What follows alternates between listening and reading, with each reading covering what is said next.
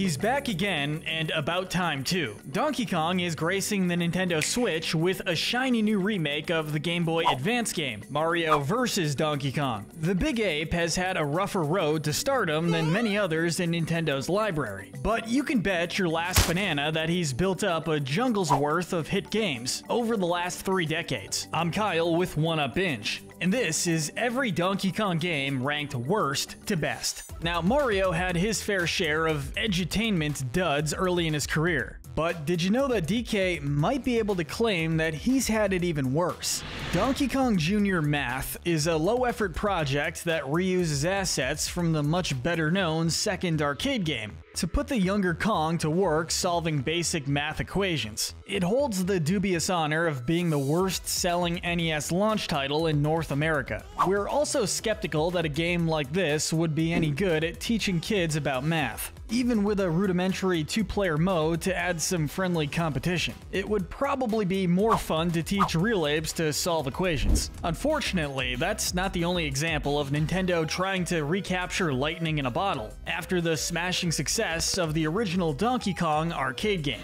Donkey Kong 3 makes the questionable decision to remove Mario completely, replacing him with an insect exterminator named Stanley.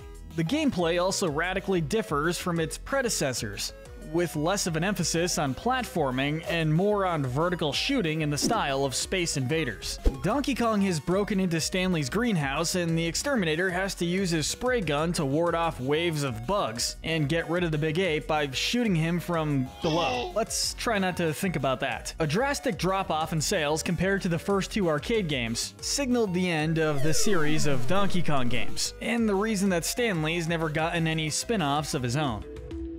Big gameplay shakeups don't often turn out so hot for the Kong clan. Take Donkey Kong Barrel Blast as another example. This Wii title is DK's first and only outing as the lead character in a racing game, after numerous appearances in the Super Mario Kart franchise and after the Nintendo 64 classic, Diddy Kong Racing gave his sidekick a chance to shine. However, Barrel Blast does little to set itself apart from scores of other Mario Kart clones, and what little uniqueness it does offer includes dodgy motion controls and a lack of online multiplayer, at a time in which Mario Kart was even jumping on that bandwagon. It doesn't make use of the DK bongo controllers either, even though it was originally designed with those in mind. The charm and flavor of the Donkey Kong Country series can't save this humdrum game, although we have to give it some props as the only racing game out there where your vehicle of choice is rocket-powered bongos.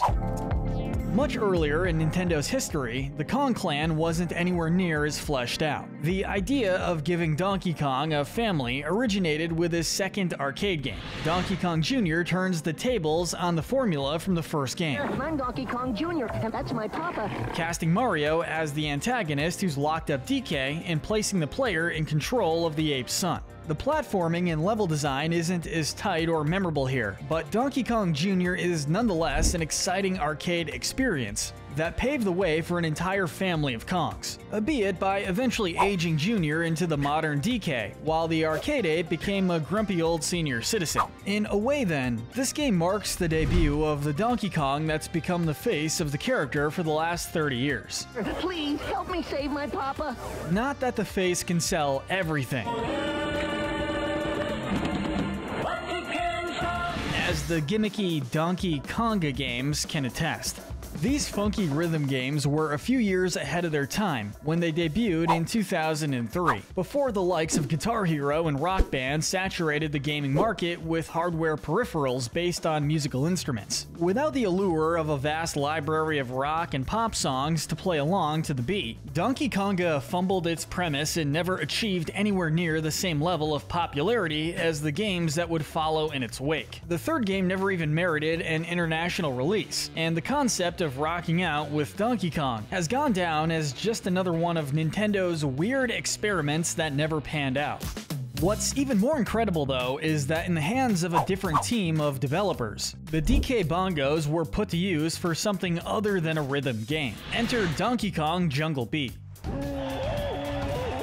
which uses the bongos as controls in a hybrid action platformer with QuickTime events. EAD Tokyo deserves praise for this innovative title, that picks up from where the Rare-led Donkey Kong games left off. It's clear that Nintendo recognized the team's strengths too, as afterwards they were put in charge of all 3D Mario games going forward. It's likely that we owe the brilliance of Super Mario Galaxy to this quirky little GameCube title. The DK bongos may not have worked out in the long run, but they were hardly the first time that the developers behind Donkey Kong's games took risks with his platformers. The 3 Donkey Kong Land games attempt to replicate the stunning graphical achievements of Donkey Kong Country on the humble Game Boy, with mixed results. While these titles are technically impressive for the extent to which they're able to imitate the cutting-edge visuals of the games they're based on, that can't save them from what they are.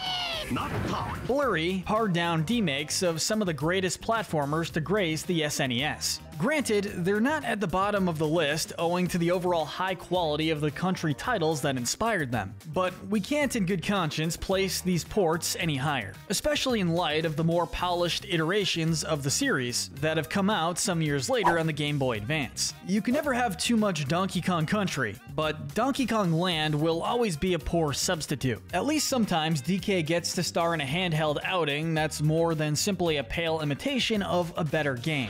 Donkey Kong King of Swing and its sequel, Jungle Climber, might not fully qualify on account of their gameplay deriving from the NES puzzle game Clu Clu Land, but the Kongs more than make these titles their own. DK and Diddy swing and blast their way through maze-like levels, all set against familiar backdrops in the style of the country games. Jungle Climber especially takes advantage of the Nintendo DS to improve on the visuals and offer players a taller field of vision as they swing through the air. It also makes better use of its buddy system, letting the Kongs tackle levels together and split up to solve puzzles. That's using your nostalgia throwbacks wisely.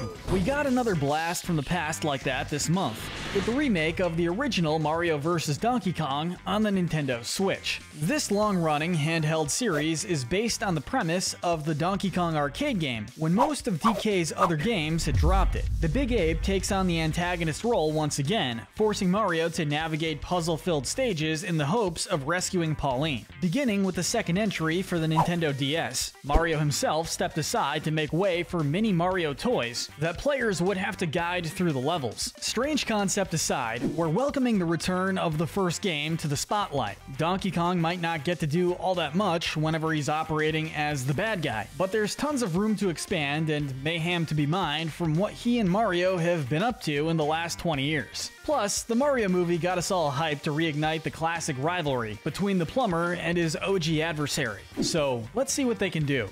Barrel.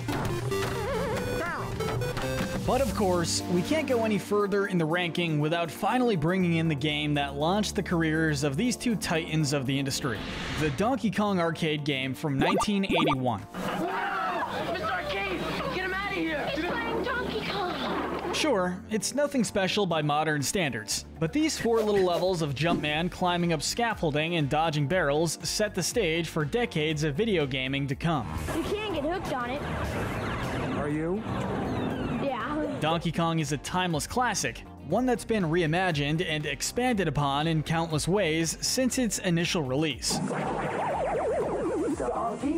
Plus, it's just a fun arcade experience. There's a reason why it's stuck around in the public consciousness when so many others have faded into obscurity. Few other games exemplify the staying power of that original formula than Donkey Kong for the Game Boy. What seems at first glance to be merely a handheld port of the arcade game quickly opens up into an experience all its own. 100 levels crafted in the arcade style, grouped into theme levels like Super Mario Bros. Platformers, await the player this time as the ever-crafty DK keeps finding ways to elude Mario's clutches. This was the project that inspired the Mario vs. Donkey Kong series a decade later, and it's truly an underrated gem linking arcade and handheld DK. If you're looking for a top-tier classic Donkey Kong experience, you'd be hard-pressed to find one better than this. Now, if you've been following along with us so far, you'll notice that we haven't yet touched upon all the really big Donkey Kong games. The ape and his family enjoyed a newfound surge in popularity in the mid-90s, thanks to developer Rareware. one that they rode all the way through an unfortunately short-lived period of superstardom, almost on par with that of DK's old rival. The game that's often cited as the end of the Kong revival is Donkey Kong 64.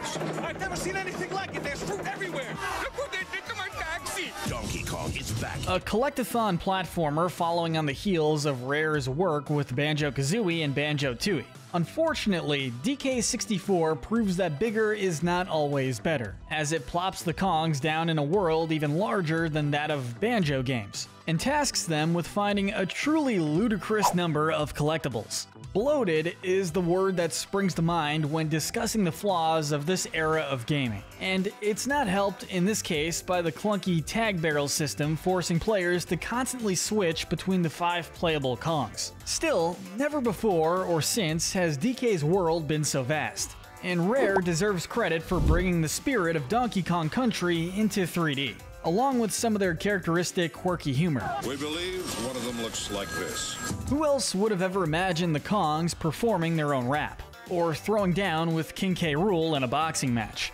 Truth be told, the country games were showing signs of fatigue even before their big, exhausting collectathon. Luckily, Donkey Kong Country 3, Dixie's Double Trouble, holds up much better than its Nintendo 64 successor. It's only in contrast to those that came before it that it falls short. For the second game in a row, Donkey Kong is an ape in distress, and this time it's Dixie Kong and her baby cousin Kitty who take center stage. There's a sharp contrast between their playstyles that allow for some interesting variation in how players tackle levels, although many found Kitty to be an annoying replacement for fan-favorite Diddy. The world of Donkey Kong Country 3 is also larger and a bit more non-linear than its previous entries, and it takes a few more risks with its many stage gimmicks. We also have to mention the Game Boy Advance remake that features an additional world, as well as an entirely new soundtrack. Something you don't see every day. Overall, Donkey Kong Country 3 may not be perfect, but we can think of more annoying babysitting gigs on the SNES than the one Dixie's saddled with.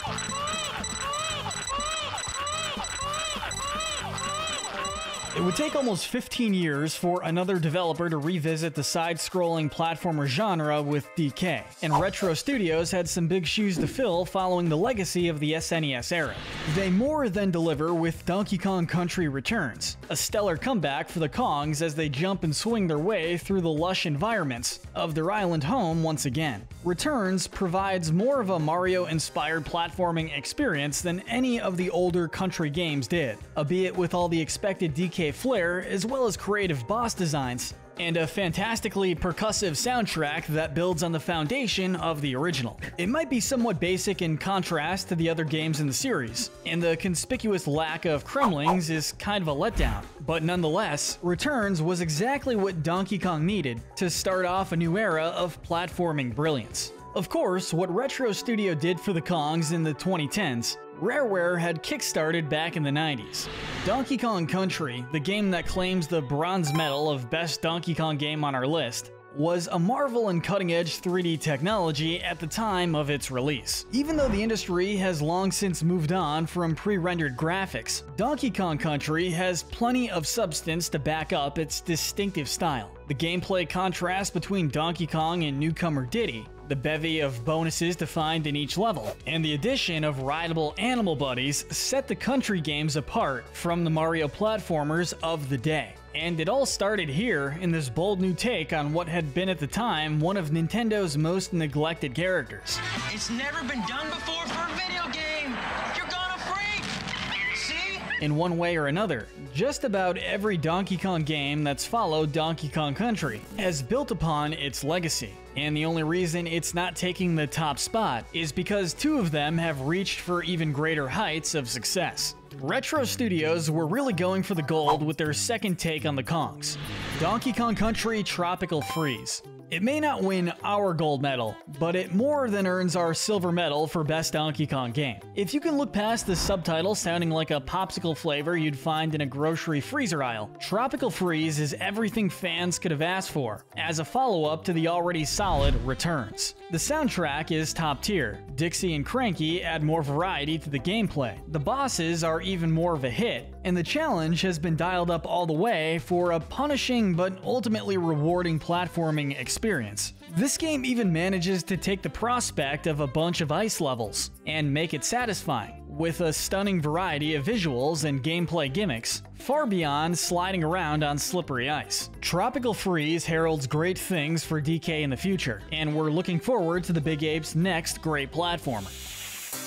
We are, however, going to be closing out this ranking by looking back and awarding our gold medal for Best Donkey Kong Game to Donkey Kong Country 2: Diddy's Kong Quest. Few games come as close to pure platforming perfection as Donkey Kong Country 2, which takes everything its predecessor did well and dials it all the way up to 11. Donkey Kong's been taken captive, so it's up to Diddy and his girlfriend Dixie to take the fight directly to the Kremlings in their home base. This dynamic duo pairs excellently with Donkey Kong Country 2's wider variety of challenges and greater verticality, striking a balance between Diddy's speed and Dixie's unmatched aerial control. The animal buddies are back and more useful than ever, and the bonus system of the first game has been expanded with a number of tricky collectibles that will really make you work to get that secret ending, and that coveted 102% completion. The Kremlings' new pirate shtick plays out perfectly against the gloomy backdrop of Crocodile Isle, which is riddled with half-sunken galleons, haunted forests, nightmarish castle dungeons, and even a theme park that's definitely slacking on the safety standards. And who could forget the majestic beauty and brutal difficulty of the Bramble levels,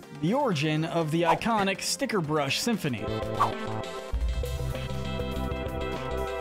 DK himself may not get to do much in Donkey Kong Country 2, but we know that he must be as proud of his friend for starring in this absolute masterpiece of a game.